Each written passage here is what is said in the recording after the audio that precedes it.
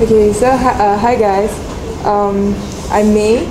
This is Alvin, Jermaine, and Tyler. So our group, we wanted to do on mini games, and it's kind of like our plan was to make it more arcade style. So it's like you have levels and you go from one game to another.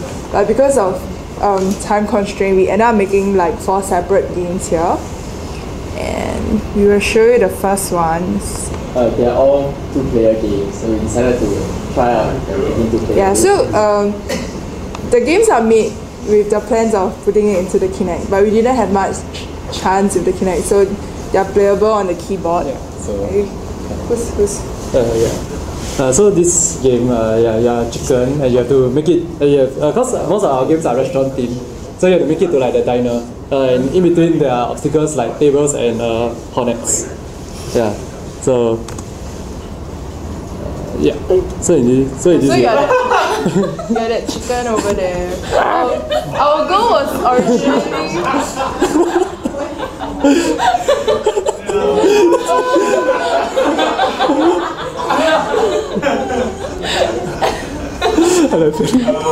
Oh shit!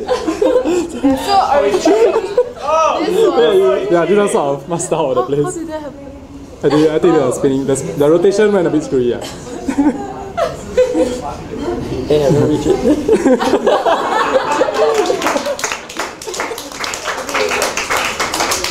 Yeah, so for this game, it was originally intended to be the waiter bringing food to the customer, but we couldn't find a waiter, so there's like flying chicken instead. Oh no.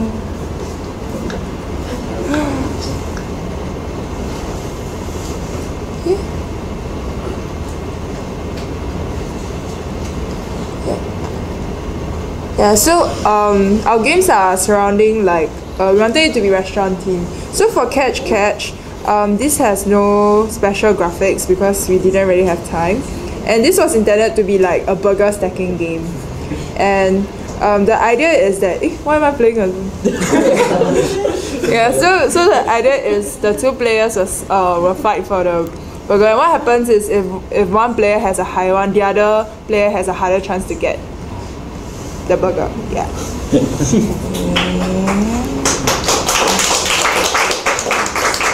And then there's Chef Dash. So this is Chef Dash. You control 2 different chefs, one in white and one in black. And so you have certain orders in the top left, and you have to fulfill those through the window. So like, if I want to make pizza, I can take the pizza over here, start cooking it in the oven. But I need to, I'll put a plate on the window, and then once the pizza's done, you should hear a beep, beep, beep, like that. And so then you can take that out of the oven and then put it in the window, and it removes it from the order, and you also get tips. So so we have steak and pizza, and then also soda. The soda you don't have to cook, so you get more. You have to put the, so yeah. So then, yeah, there's respective windows. So black for the chef black, white for the chef white, and you get 5 tips for soda since you don't have to cook it, and then the steak and the pizza you get 10. So like first 200 tips wins. Yeah, first 200 tips wins. It can get really hectic if you're putting a whole bunch of things in and trying to get it like orders. Like I was playing this earlier, and me and my friend both tried to put an order in at the same time for the same thing. Like there was 1 soda order, and I barely put it in before him, so like he didn't get the tips, and it just sat there in the window, which is fun. And yeah, so first 1 to 100 tips wins. So yeah, yeah, it would take a while to finish, but we can go to the next game. Okay.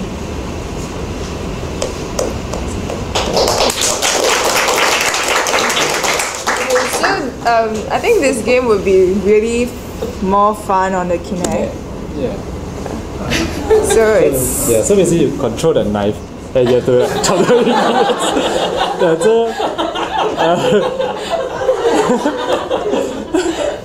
So it gets harder. So there's a way to chop it. Like if you go closer to it, you can chop. But if you are within the food itself, it won't count. So for example, you see this broccoli, it won't count if you are just doing it inside. So you have to go up and down. Yeah. Yeah,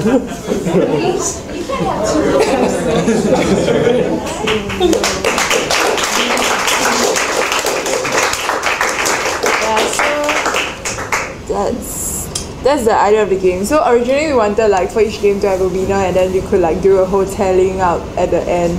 But yeah, for now it's like just 4 mini games separate. Any questions? Yeah, any questions?